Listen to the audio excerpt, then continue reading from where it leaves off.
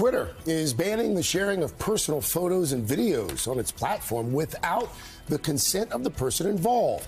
The company says when it's notified by private individuals that they did not consent to the post, those items will be removed. The policy will not generally apply to images from large public events like sporting events or protests. Twitter's policies already prohibit the sharing of other private information like addresses and phone numbers. Hey, thanks for watching our YouTube channel. Find your favorite recipes, celebrity interviews, uplifting stories, shop our favorite deals, and so much more with the Today app. Download it now.